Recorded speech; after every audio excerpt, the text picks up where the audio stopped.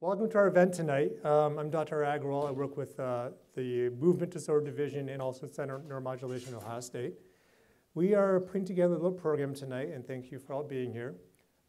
This is our occupational therapist, Ms. Baumgartner, our nurse practitioner, Jen Gadawski, and our neurosurgeon, Dr. Krishna, and myself. We're just going to talk about essential tremor in general, medications used to treat tremor, and some of the things that we ignore, like lifestyle modifications, and also when medications fail, some of the options in surgery.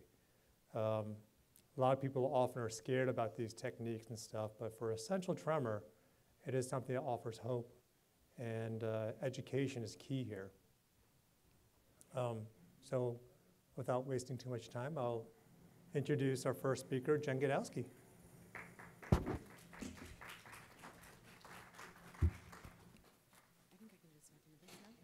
So as Dr. Agrawal mentioned, I'm Jennifer Gadawski. I am the nurse practitioner in neuromodulation neurosurgery, so I really pretty much see you after the surgery, a little bit before as well.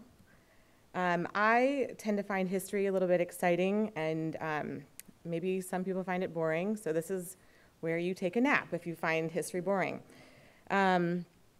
Basically, essential tremor in history, I think was first sort of originated with Ayurveda, which is of ancient people in the region now known as India.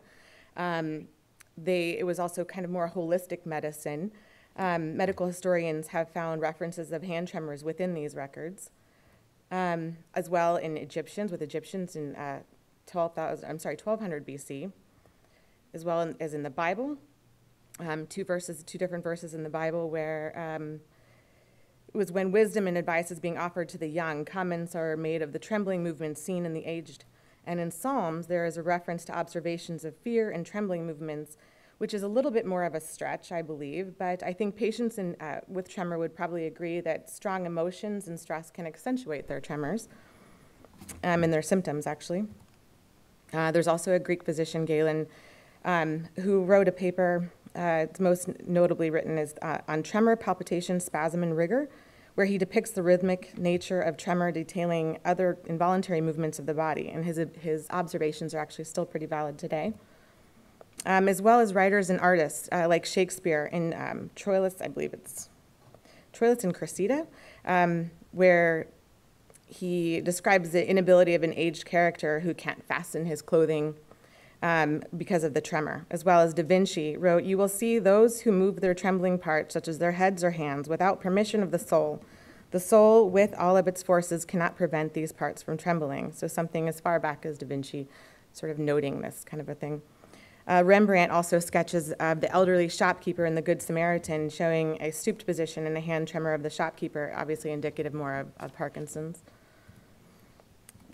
Sorry, there's just one more slide of this, and I promise I'll stop boring everybody.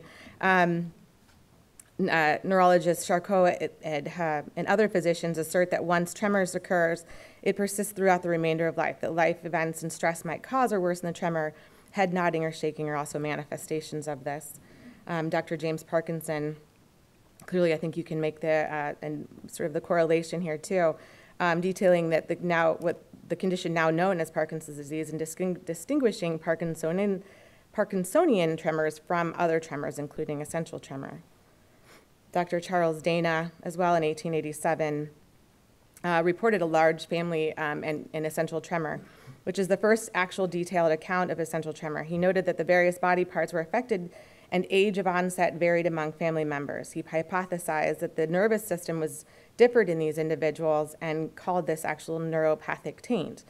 So clearly, Freud has to get involved with that whole statement, and therefore said that he made the effort to explain that physical phenomena on the basis of the individual psychological makeup associations of that tremor being a sign of nervousness, drunkenness, anxiety, stupidity, intelligence, brilliance, or brain damage, all of these things. Obviously, they're all over the board. Fortunately, none of these assertions have been substantiated by modern medicine or modern investigations. Historical treatments undoubtedly included various herbs. In 1688, Robert Boyle suggested chocolate as a remedy. So I clearly find that pretty interesting, and I think we should try that again, as well as alcohol. But obviously, alcohol can lend to alcoholism and clearly kind of negative consequences with that. And then, of course, I'd accentuate the chalk a little bit more. So just FYI, this is not to be at all insulting in any way, but I think unfortunately with Steven Spielberg telling us, bringing forward that movie E.T., I think when you say E.T. out in the public, they think, oh, phone home, extraterrestrials. That is not what we mean here by this. So what is E.T. exactly? So it is the most common movement disorder. It's 8 times more common than Parkinson's, affecting up to 10 million people in the United States. I think there were 325.7 million people in 2017 in the United States. So realistically, you're looking at 3% of the population. Estimates of the prevalence have a wide range of 0.08 to 220 cases per 1,000 persons. That's a 2,750-fold difference, and there has been no formal attempt to sort of synthesize these incongruent results. Because of this variability of the number of existing cases of ET, the population is essentially unknown. This information is actually really important. It's actually going to be, that prevalence is one of the central variables that is factored into sample size calculations. The disease won't affect your mortality or your life expectancy, but it does cause considerable functional disability and serious psychological effects. There are no specific anatomical, physiological, biochemical, genetic markers, that sort of thing, as well as PET studies in ET patients have revealed increased cerebellar activity. The cerebellum is a region in the back of the brain responsible for timing and coordination of movements. ET is largely hereditary, transmitted in an autosomal dominant pattern. There is evidence from multiple large families in which ET occurs, and there is a genetic component, but that the regions on certain chromosomes,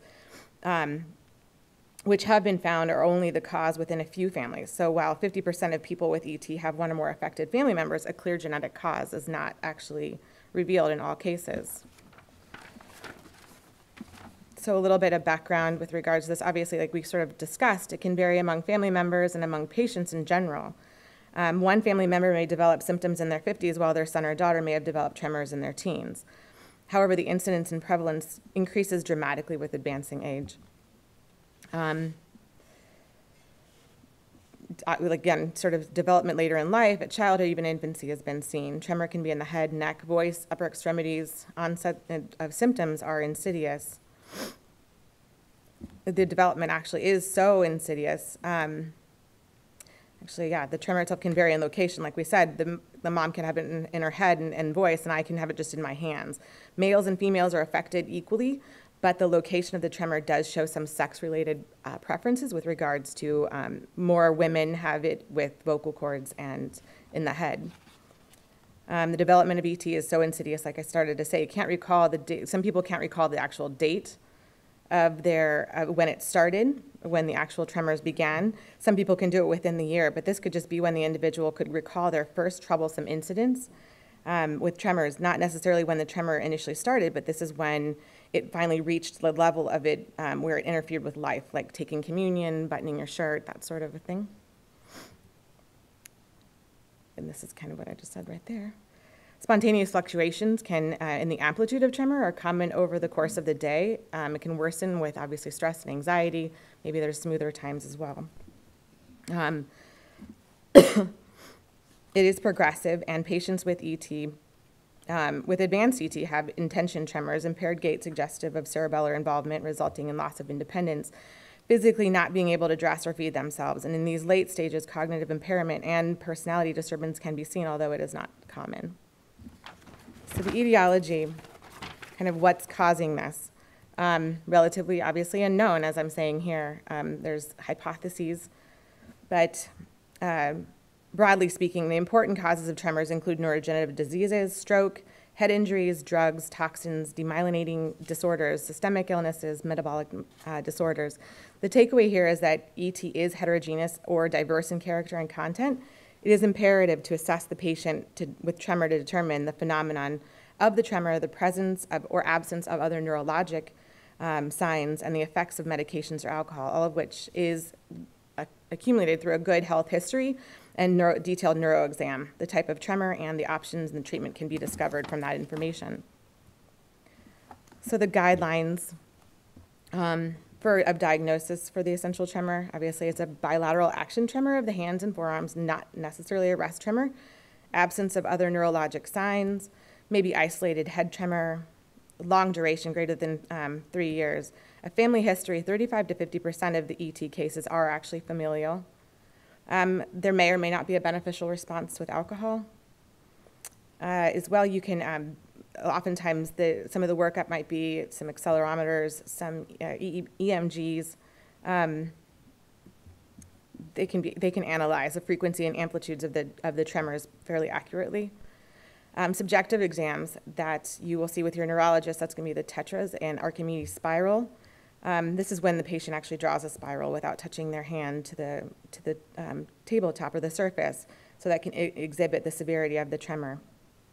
The rating scales require no instrumentation, and it's very subjective, but if you have a trained professional doing it, then they can sort of get to the core of things.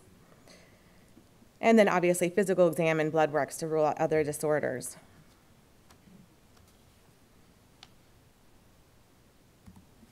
So red flags might be something like a unilateral tremor, sudden or rapid onset, current drug therapy that may cause or exacerbate the tremor, isolated head tremor with an abnormal posture, maybe being more of a dystonia. And you can just see here the differences that were said there. And then here as well, I sort of highlighted a little bit more with regards to a lot of the stuff we've already sort of discussed, and that is that that there's a pretty high action tremor, which I have highlighted here as far as the high amplitude of the Parkinsonian tremor versus the low amplitude and the more variable amplitude, I guess, really. Rarely a family history with Parkinson's, whereas it's greater than 50%. No effect from alcohol with PD, and then obviously improves with alcohol on the ET side. Hands affected more than legs, voice, and head almost never affected with PD, and clearly, like I said, it is affected with that. You can classify the tremors as well. There's obviously the rest tremor, like we talked about with PD, which obviously more so the gentleman on your left, I guess, yeah, left. And then the action tremor may be more that postural tremor, isometric tremor, kinetic tremor. Action tremors can be postural, which appear when the body is held in a particular position against gravity, so parallel arms out to the floor, out to here. Kinetic tremors are more goal-directed. They affect the directed voluntary movements of the affected body parts, such as reaching or writing, drawing, pouring a glass of water, drinking from a cup, or speaking. Intention tremor is a kinetic tremor that occurs with movements toward a target. So this would be where your tremor gets more pronounced when it's toward your nose, and if you're going out to the physician's finger, it's more pronounced, but in between, it's a little bit smoother. Isometric tremors are associated with sustained muscle contraction against a fixed object. So every one of us has a physiologic tremor. I probably have a little bit more of one right now, but the tremor for the physiologic tremor is more of a higher frequency tremor, 8 to 12 hertz, where with a low amplitude. The frequency of essential tremor varies between 6 to 12, and PD is actually much lower, between 4 and 6. And obviously it's based on the anatomical distribution too of the limb, the head, the trunk, jaw, that kind of a thing where you would see that. So as we all know, ET can definitely affect the quality of life, despite the fact that, it's not, they called it a benign condition. But that being said, because the diagnosis doesn't shorten your life expectancy, it can definitely affect the quality of life. Patients may feel a worsening of symptoms over time when their tremors remain actually stable. With advancing age, the tremor becomes slower and larger in so maybe the tremor becomes more slower but larger in amplitude, and interference into activities of daily living become increasingly more difficult. The psychological impact can be disabling, and the disease itself should be should be acknowledged and treated with the same commitment. So basically what I'm trying to say, and I'm totally brutally messing up, is that the physical tremor needs to be managed as well as the emotional and the psychological impact that the tremor can have on life. So living with a chronic progressive disease can be a lonely and painful journey, and considering interventions and resources like psychiatry, behavioral therapy, support groups, that sort of thing, is just as important as seeing your neurologist and taking your medications.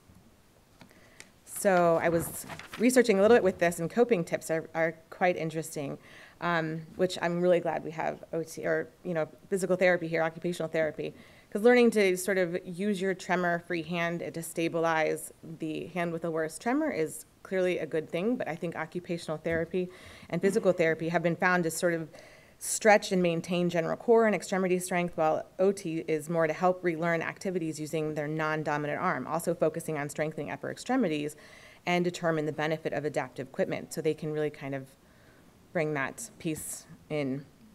Clearly avoiding caffeine, sometimes carrying a small tape recorder with you to record your notes, whether it's, what do I need at the grocery store, rather than having to stop and write it down. I think we all sort of take that for granted, not being able to do that. Using a larger handled pen, weighted pen and eating utensils. Signature stamp to sign your name. I thought that was kind of interesting. I almost want to do that because I feel like I sign my name a lot. Thick reusable straws, lids, obviously. Voice-activated dialing or text messages. I think that's something that maybe could be utilized a lot more as well, just from the standpoint it's easier to I have trouble texting, so I think if you can speak your text, it seems like it might be that much faster. Hypnotherapy and Tai Chi, as well as minimizing or reducing stress. The World Health Organization actually called stress a global epidemic. It's a contributing factor to high blood pressure, pretty much anything and everything, how well you can fight disease. So as if there's a way to fight stress, I think that it's clearly a good place to go. So try to minimize and reduce stress. Stress management is through massage therapy, which I think that's a fantastic idea. I think we should be able to have that every day at work. It's not a cure or direct treatment, but it may have therapeutic impact. There's also biofeedback. I put some websites on here too that's actually on the International Essential Tremor Foundation that talks about an awful lot about what to do to sort of to help with that. So that's all I have. That was like short of 5 minutes, I think.